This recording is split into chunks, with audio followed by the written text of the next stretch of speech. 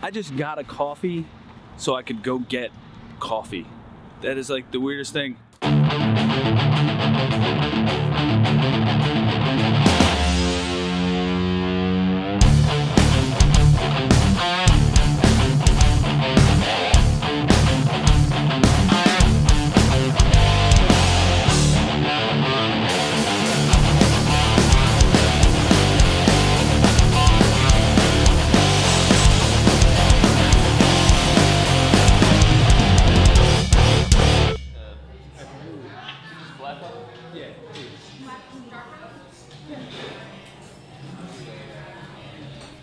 You know, I always tell a story that my parents took me to see Star Wars when I was like 3 years old, and I saw up there, I said, I want to do that.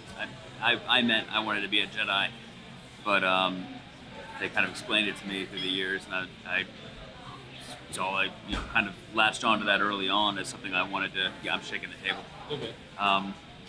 Latched onto that early on as something that I wanted to do, and it just sort of is one of those things that I kept falling back into, no matter how hard I tried to get away from it.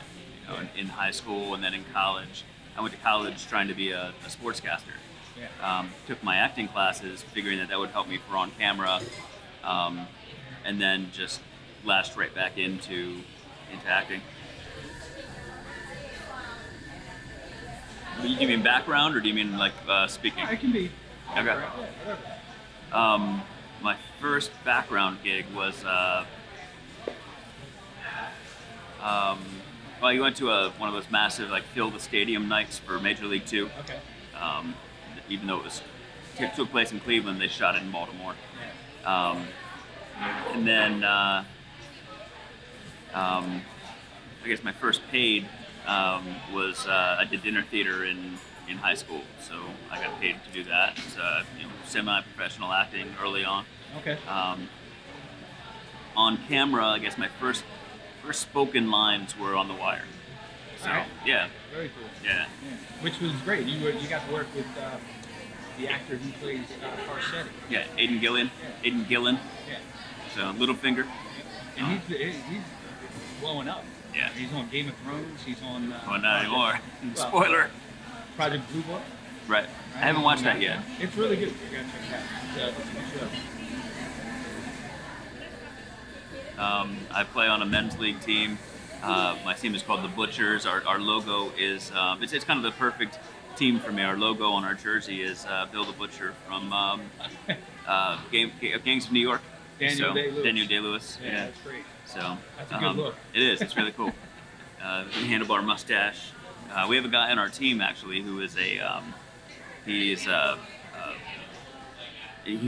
has a shop in Gettysburg where he does the old wet plate photos of people, and so he's going to bring his camera to the rink and take an old-timey team picture that looks like in our Gangs of New York jerseys. Is everybody going to grow facial hair for it? Well, most of our team has facial hair. Okay. So all right, that seems to be the trend right now. So, what's your nickname on the team? Do you have one? What's your specialty? What do you do? I don't really have one. My last name just sort of always worked as my nickname. It's like not Dan the Blade Franko? No, nothing like that? Just Franko. So on my birthday about 4 years ago, I think, I scored a hat trick. On my birthday, all 3 were breakaways. It was crazy. I remember that. Yeah. I remember you. Did you post about it? You did. Yeah. They gave me the puck, like birthday hat trick. Hat trick? Yeah. That must have been fun. It was cool. And all 3 of them, and they weren't cherry pick breakaways. They were like just perfect pass on the tape and off jailbreak. It's fun when stuff goes like that, right? Whether it's on the ice or in real life. Yeah. That goalie was so pissed off. The 3rd one, oh, he was hot. Somebody stop letting that guy get free. So. And then the next game, I followed it up with another hat trick. Okay. Only time, and I don't think I've scored 6 goals since. Like, I feel like it's kind of like another sports analogy, I guess. When you talk about mental reps. See, the backup quarterback might not get the reps with the first team, but they're there and they're doing the work in their head, and growing from it. for me, it's helping, you know, grow our community. Like we've always talked about, the more we all kind of develop this base of talent, the more aware that people outside of this area will be that, hey, we can hire the people from here. We don't have to bring them in from New York or Chicago or LA.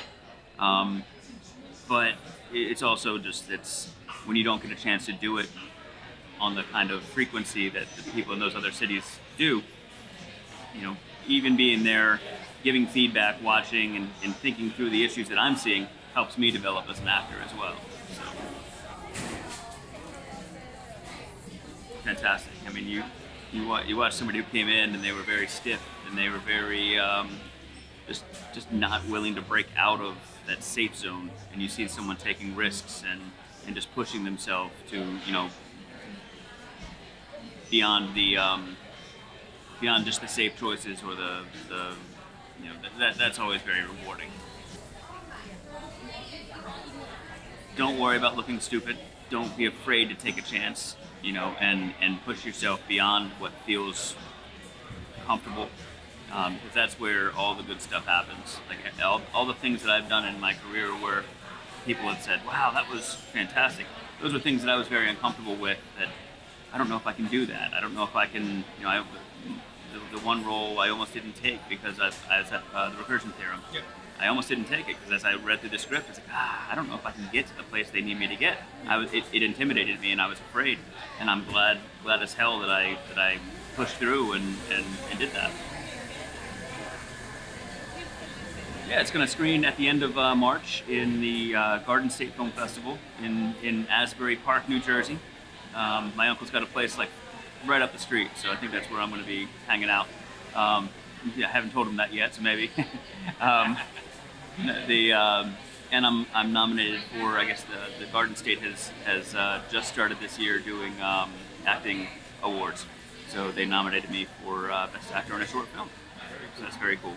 And then actually that same weekend, another film that I'm in, Nothing from Something, with Chris Barillo, is going to be in the Queens Film Festival. I gotta get another coffee though. Oh, you want to get another coffee? Yeah. All right. We'll get another coffee.